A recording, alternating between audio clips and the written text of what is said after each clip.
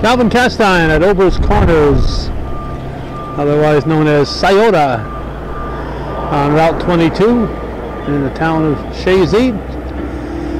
At a popular spot in this area, D&D Meats, where some major construction is going on, and we're going to see if we can find a member of the Dutil family to fill us in on exactly what's happening here on this October 25th, 2016 in beautiful downtown Sciota.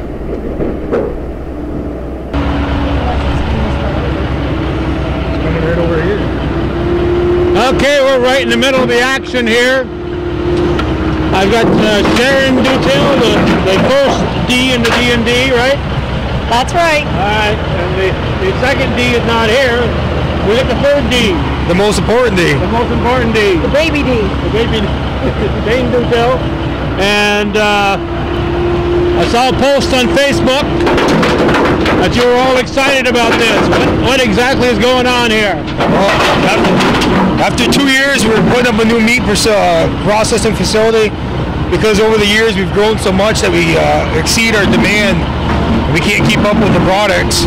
So this new facility is going to be a custom exempt, a USDA product line facility, and we'll also do a wild game because we still have a wild game variance and our state product. So we'll have multiple licenses under this building, and it'll allow us to do pretty much everything. So we'll have all piece of those pie. And we can do anything possible for the customers, from pigs to beef, the venison, to putting stamps so they can resell their meat after it's stamped at the slaughterhouse.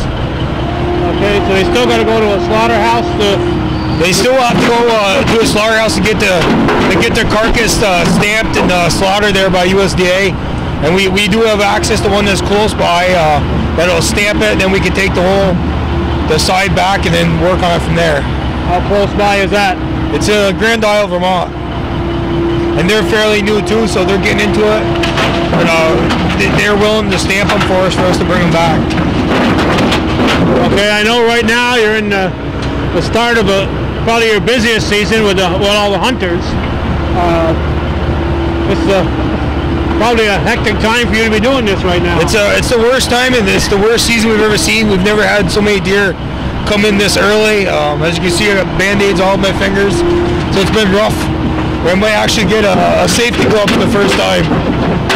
But we're definitely seeing a lot more deer and pigs than we've ever had to do before. I'm just trying to balance it because I know that I want that business for the new facility, so we're struggling. Away, right? No, so we're struggling, but we don't want to turn anyone away. But everybody's being patient. Our turnaround times, they got to be patient with it, just because we don't merge meat and stuff. So you don't merge meat, that means you do a pig, you're doing a pig. You do a pig, it's all yours back. We do a wild game, it's all yours back. There are minimums for the products, like our jerky and snack sticks, and hot dogs, kielbasa, because we don't merge. But so far people like that, and it's worked for us this far. Okay, Sharon, looked like you had something to say. Well, I was going to say that if you don't need to pay USDA to sell to someone else, the boys will take care of it. They can kill it. You don't have to take it to a slaughter facility. It's for your own personal consumption. Yeah, if you sell it live weight to a customer, it can be custom exempt. Okay, so only if they're going to sell it. They're going to sell it by the whole half down to the 16th. Legally, you don't have to. I can go custom exempt. There's all kinds of laws in the meat business. People don't realize that it's not as easy as everybody thinks. We got folders and folders of the regulations and paperwork, and there'll be a lot more when this building goes up. So how big a facility will this be?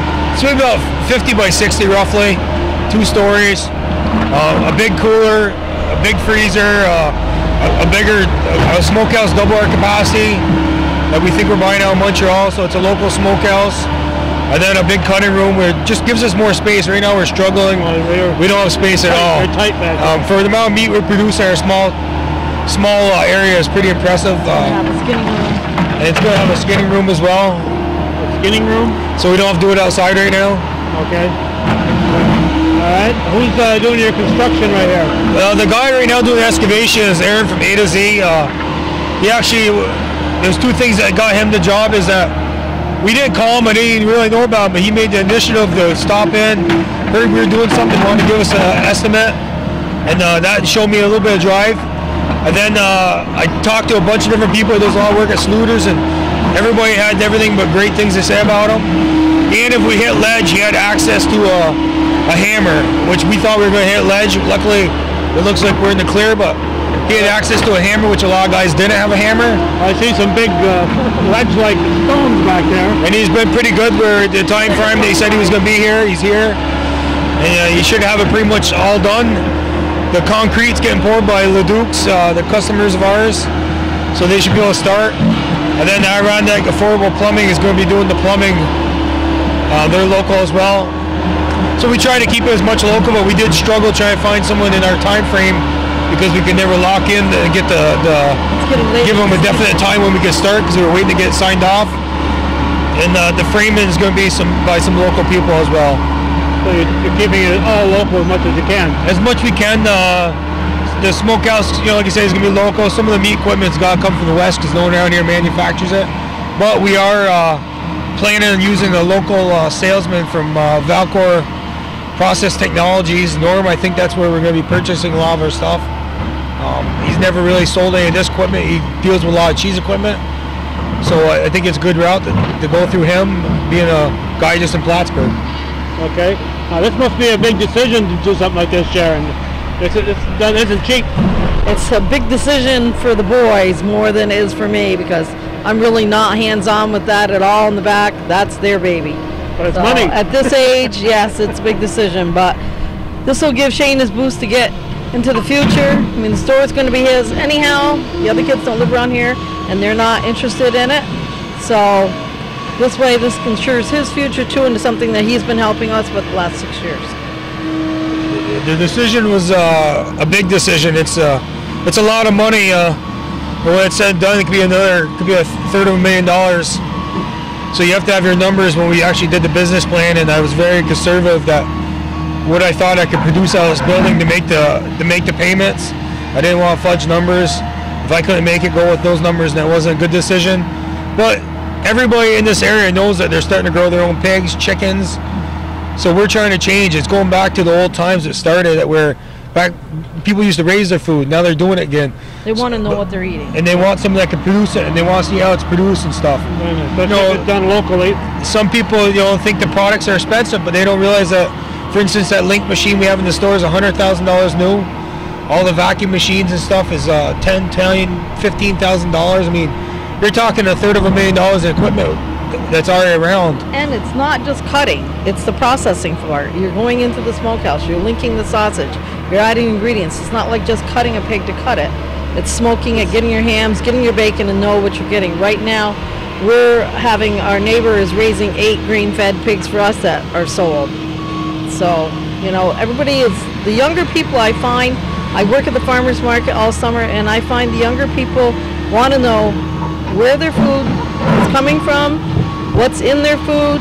That's why they're all starting their own gardens and stuff. It's kind of going back to like when we were young, many, many years ago. And we do use some local vegetables in our products, and when we use maple syrup, it's all from our own trees that we tap from Tappan and Sappan Sugar Works. The Parkers boil them for them, so we got a good relation with them. So we'll never run out of syrup, even if we don't have any of our own. Yeah. But it's just teaming up with the farmers. But we'll definitely we deal with Western beef and stuff like that. But when you want local, organic, we can get our hands on just about everything. Eventually, it might be a 5A processing, depending what the state allows, because a lot more people want to do their own chickens and turkeys. That's a different license. But when we start off, we're going to get the easiest, quickest license to get us some income coming in, and then we're going to work on the harder stuff over the year. I mean, we're not going to have USDA products from every product. We're going to hit the easiest products, to the most popular, to sell to other places like local colleges and local other stores. Whatever and get us that fastest dollar to start working and build up. We're going to be hiring some more employees. We just hired some more seasonal employees right now because the demand's so high for all of us to cut. But it probably will be kind of like glazier packing is. It will only be in a certain radius. We don't plan on putting our product into chains and going a 1,000-mile radius or anything like that. Are you going to have a hot dog? You just mentioned glazier. We have a hot dog, but I don't like making hot dogs, and glaziers, that can be their baby. Sean, those guys can have it. I'm not. I'm still working on hot dogs. They're good, but I'm fussy. There's a lot of other products out there. Worst critic. There's a lot of other products out there that I want to get out there that no one else really does. That's that'll all be under the G's and Crow label. It'll be G's and Crow label, and then we'll have a G's and Crow Smokehouse, all under D&D Meats. They're all interlinked, but it will be under that label because we want to keep the logo pretty solid on the packaging. It's catchy, but it will be under that label. Well, this is a daring adventure. You know, your parents are getting very, very old, so. Well, I will say that I did put my notice in. I told them in 10 years I'm done. 10 years. Adrian, as soon as you hit 50, you're done. Yeah, as soon as I hit 50. Adrian never plans on retiring. He says, you retire and you die. So I'm hoping in 10 years I'm done. Yeah, we said that too, right? Calvin remembers way back when. With the 35 years with the vision, I'm hoping to retire younger than they do. Okay, well, good luck. That's my vision. Good luck to you, right? And it's just building this building is going to be a lot less stress on the employees, easier in their bodies, the lifting, ergonomically friendly lifting. I'm going to get my office back. Shane's not going to be in there anymore. He's going to have his own office in the back. Win-win here, huh? You know, a lot of people voice their opinion, why do you stay this, but they don't realize what we're working under this size. I probably would went a little smaller than my father, but it was an ongoing argument that he wants it one way. So it was a big debate back and forth. Well, you have to dig into his shoeboxes to come up with that $250,000, so. Yeah. I wish we had it in the shoebox. Yeah, I wish we did too. I think the shoebox burned up in the fire. His dad said, if you're going to build it the right size first time around. Even with the store, when we rebuilt after the fire, we thought it was going to be big enough because we'd added on more dimension, and it still isn't big enough. So this way, you won't be saying in 3 years, wow, we should have went this way. You're just kind of doing things over and over again. You can always use more space. And at the rate they're going, they're going to need it. If the store never burnt down, the decision would have been really easy at that point because we wouldn't have had a remaining payment for the rebuild, and it would have been extra income. You know, the store was paid off when it burnt down, so it would have been a real quick, easy decision at that point to just go ahead and do it. Still bothers her. Mention the fire, as you can see. But it would have been an easy decision for us for sure. How long ago was that fire? Like 6 years ago, maybe 5. 5, 6 years ago. But it was a total loss, and you know, it was a huge claim. People don't realize it, and they think you got all this money and everything else, but they don't realize that you got to take another $300,000 out to finish a building that was yours, that was paid off. They don't grasp it. I mean, workers' comp insurance alone this year is probably in the 20s. It's crazy. When's this going to be ready for occupation? Spring? Well, we figure it's going to be like a 5-month process. We might have someone that can start framing it up right off and then pluck away, because we are going to do some of the work ourselves. But we're hoping to shell it up and get a freezer in there and a cooler to help take away a little stress. And if we have to move some cutting tables in there unheated and work in skidoo suits, I guess we're going to have to do it. At least if they have the freezer room and they have the cooler room, they can put temporary roofs on if they have to, but we really don't have the space in the stores, so we really need to get that up. And then also, if we do, we might be able to get the smoker in there. And I'm going to go up to Montreal, and they'll teach you how to run it, because there's going to be a learning curve. You know, it's 3 times the machine that we have now, so it'll be a wicked learning curve to learn how to use smokehouse. So. And you're going to do this during your busiest season? Well, that would probably be later on. We're going to see how it goes and unfolds, I guess. Maybe in the January we'll start plucking away, but you know, the new smokehouse, you don't want to use it on people's meats until you screw up a few batches of your own meats first. Right. Our meats are easier to replace than theirs. Okay, anything else, folks? No, we appreciate you coming out. All right, D&D Meats in Sciota, and an ongoing project. It's in back of the store. That road we see up there is the road that heads out toward Altona. And this has been it. I'm catching cold already. Thank you, guys. I gotta go ahead and kill that pig. Thank you. Okay, there ain't enough with 3 details working here. Now we got 2 more. We got Joseph Dennis over here, Joseph Adrian's brother. Don't tell nobody. All right, what's he doing there, Sharon? He's packaging. Packaging. Okay, and what's packages. What's Mark doing over here? Mark's making pepperoni and cheese sticks. Pepperoni and cheese sticks. So there's no link in those. They just cut them and package them. Usually, like if it's for the store, there's like 5, 6 in a package. It's a good snack, so it's easy road trip snack. A road trip snack.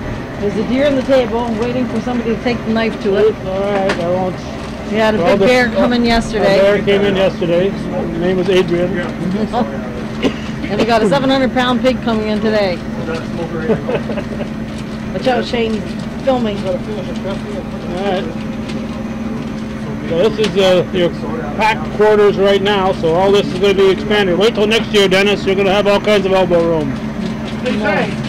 So they say. We can get down to the smokehouse area in a minute. Alright, if you want me to, I'll go. Is there anything in the smokehouse? Anything smoking? Mark's not paying attention to us. When Mark is on his he's machine, in the zone. when Mark is on the machine, don't talk to him. He's in the zone. He's making his sausage, and that's what he's thinking about. Is anything in the smokehouse, Mark? Yes. No, the door's open. The door's open. Okay, is this stuff being smoked or what? It looks like it's ready to be put into the water bath. It's been smoked, ready to be taken out. I'm not sure exactly what kind of sticks it is. I'm not sure. What do you use for the casing outside? What do you? You know? Yeah, no, that's the boys' department. Some kind of intestine. Okay. This is. That's all I need to know. Yeah, different ones, different gradings and stuff. This is venison, ready to be put into jerky. So if people bring in their deer, you can do this for them? Right, they can process, you know, to say that we cut just to cut a deer, no, they have to have some of it processed, especially when they're this busy. In the lesser season, if they're not that busy, they would maybe take one in just to cut, but normally you have to have a portion of it processed. Okay, that's so you can make a Now, we dollar out don't of it? currently do beef, but in the new facility we will. It's because we don't have the ceiling height to hang a beef. Okay. So once we get the new facility up, we will be doing that too. Okay, but they'll still have to go elsewhere to get it slaughtered, then bring it here? If they're using it for their own family's consumption, they don't have to go elsewhere. Okay. They will kill it. Okay. The guys will kill it. Let's The say pig slaughter, that they're so- doing today is getting shot by them. So, but it's for their own consumption. Right. If you're going to be selling it to anybody, then yes, it It's has being to be. euthanized. It's yes. Being euthanized. That's a nice term. Okay. So, but if you're going to be selling any of it, then it has to go to a USDA facility to be Okay. But its own euthanized. Private consumption. Yeah, just like Right. we used to butcher our own cattle at home, and Right. and bring it to a butcher to cut up. Okay, so this is what you can do now, and it's going to be even more coming this spring. Anything else, Sharon? I don't know. We can go take a look in the cooler and see how many thousands of totes there are. All right, let's go look in the cooler. Let's see what there is in there. Where are we here, Sharon? Well, now we're in our walk-in cooler, and you see why we have to expand our facility. These totes are all different meat products from people's venison, from their pigs, and waiting to be made into product. This is summer sausage that's cooling, that's been taken out. The little buckets are, we pre-measure our seasonings for whatever they're going to have done with their product. So as you can tell, and this is really not bad today. Usually there's about easily twice as much in here. So it's pretty crowded. You can almost walk through here, but not quite. Not quite. Not if you're got a little girth to you. And right over my shoulder, I won't show it. I've got a hoof of a slaughtered animal. A leg from I won't show it. For venison. the sake of the viewers, I won't show it. Okay. For the sake of the viewers, it's probably for the best. Okay, this is the actual freezer. This is the walk-in freezer. And as you can see, it's stacked up pretty good. This is a good day. You can kind of get in there, but normally you have to be very thin. And only a couple of kids that work for me are very thin, so the rest of us send them in and say, climb the totes and go get the donuts or whatever needs to be brought out. So Adrian never goes in there then? He actually goes in and keeps it organized best. Alright, that's the freezer. Well, we've done a couple of... There we go. I'll plug the microphone in. We've done a couple of stories here. Hope the mug was plugged in when we were in the cooler and so on. If not, you got pictures and no sound. What's that? We got more coming? What?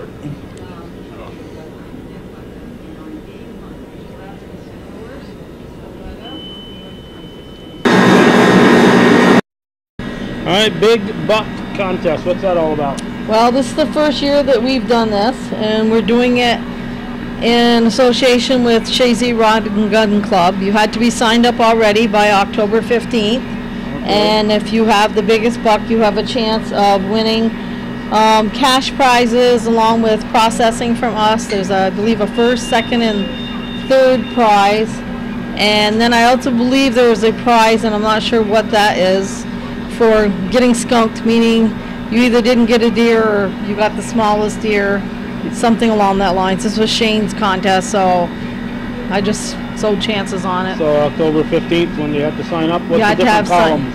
What's the different, like, it's just different names, just it got harder to write at the bottom. For the first year we had pretty good response. I think they had over 40 guys sign up. So if they get a buck, they got to bring it in here to get processed?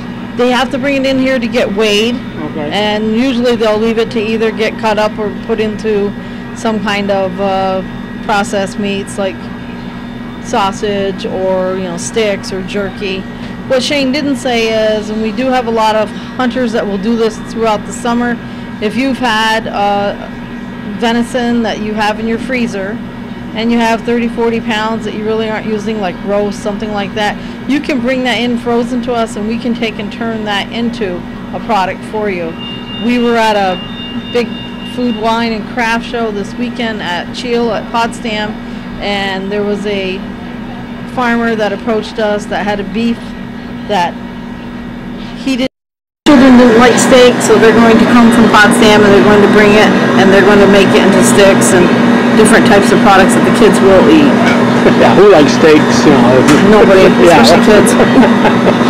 All right, so will that wrap it up, Sharon? I think so. I think we're pretty much wrapped up. You never got to talk to the old Dean. That's what happens when you leave me here. That's right. We leave you in charge. Things happen. Leave me in charge. So, thanks for coming by, Calvin. All right, D&D Meats. Beautiful down.